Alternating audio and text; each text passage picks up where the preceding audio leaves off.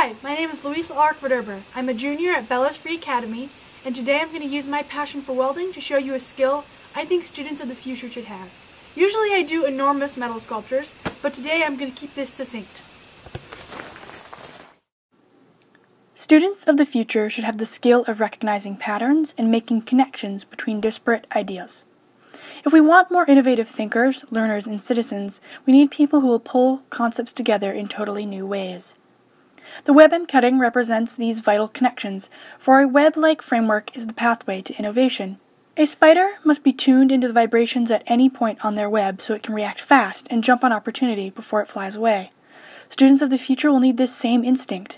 When they master this skill, they'll be ready to leap on opportunity, be willing to make new connections, and rethink old assumptions.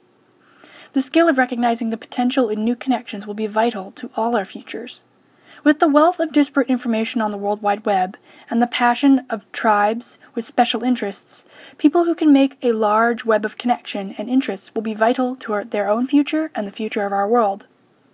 This skill should be cultivated from the start in our educational system. In fact, it may already be there, but our current system of segregating subjects drives it out of nearly all students, and they become passive learners. I can foresee a day when a child's pathway through the educational system is channeled through their passions, where they are encouraged to weave together the subjects that our current system so often separates. Students go through our educational system with their own unique alchemy, and we need a system that creates citizens who come out just as diverse as when they went in. Connectivity should be nurtured until it is natural to the student as it is for a spider to build a web.